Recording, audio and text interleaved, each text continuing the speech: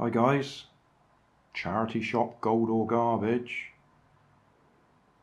Went out to Chipping Sodbury today. Spotted this in one of the charity shops. Priced at £2.50. And it's one of those 2.4 gigahertz models that seem to be coming out now. So,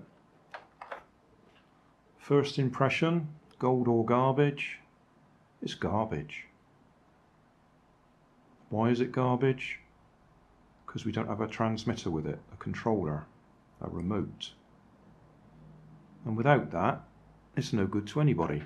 I mean, yeah, you can push it along a little bit or put it on a shelf and look at it, but you're not going to be able to drive it. And the modern toy grade 2.4 gigahertz is as bad as the old infrared controls. They're not compatible with each other. They're not standard. Who's it made by? Can we read that? Product under license of Lamborghini Aventador LP700-4, Jianfengyuan Toys Co Ltd, made in China.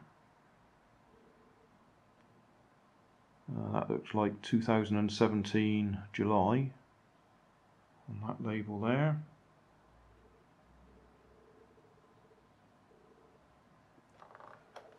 And as I say, 2.4 gigahertz.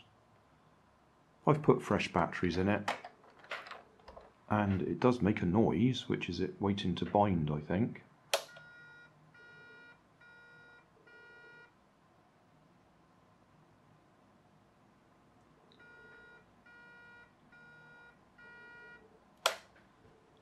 And I've tried it with my Maisto Extreme controllers, just in case, because they're 2.4 gigahertz. And I've tried my normal FlySky controllers, because they're proper hobby grade 2.4 gigahertz. And I've tried this one, which I can't remember whose it is. Super RC System AX5S, 2.4 gigahertz. And it doesn't bind with that one either. So, like I was saying, garbage really. Was that one 2.4 gigahertz as well? I can't remember. I think it was.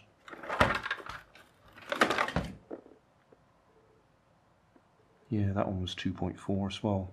That's the one I changed the receiver out for a proper hobby grade one and put a 3S LiPo in it. So, what are we going to do with this one? I guess I can just take it apart so we can have a look inside, but we're not going to see it running unless I can find a suitable transmitter. I've seen some in the shops that look like this. I can't remember which shop it was. It might even have been Lidl. Don't know. But, as I say, without a proper controller, looks pretty, but waste of time, waste of money. Oh, I didn't pay £2.50 for it, because I pointed out that it was useless without the controller, and I said, oh, we put the batteries in it and it made noises. I said, well, yeah, that's the noise it makes, because that's waiting to bind. But it's not going to do anything. It's not going to run forwards and backwards and turn corners, which is what it's supposed to do. And they said, well, how about £1? So for £1, might as well have it. We'll do a teardown. Have a look inside. Hey, thanks for watching. There's plenty of videos on my main channel with more added daily, so don't forget to subscribe and enable the notifications to keep you up to date with my new releases.